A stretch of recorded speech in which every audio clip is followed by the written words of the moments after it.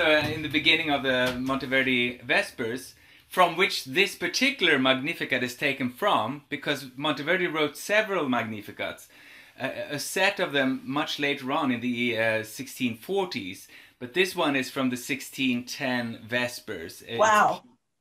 So here the beginning is so homophonic.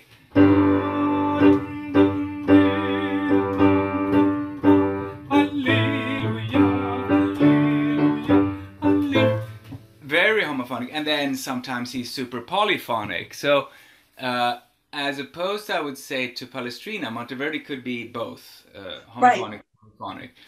And he would write melodies in his operas that were accompanied. I think the term monody is coined from that era, when there's just a melody and an accompaniment, which is the basso continuo, the root of the basso continuo tradition, right? Bach, of course, master of polyphony, but also writing melodies with accompaniment. He could do both, but he loved his polyphony, we all know that.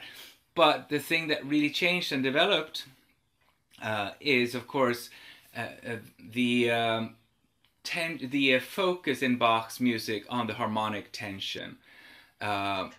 The ability to create arcs, huge arcs, by virtue of going from a tonic to tonic parallel to the dominant, and then from a major key, suddenly in the middle of the piece, in the B section, he would go into the minor key parallel. Right.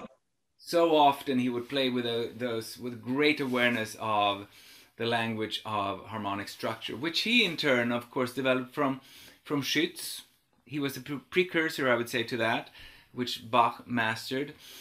And it's very interesting to see how much happened from 1610, the Monteverdi Vespers, to the 1723 Bach Magnificats. Wow.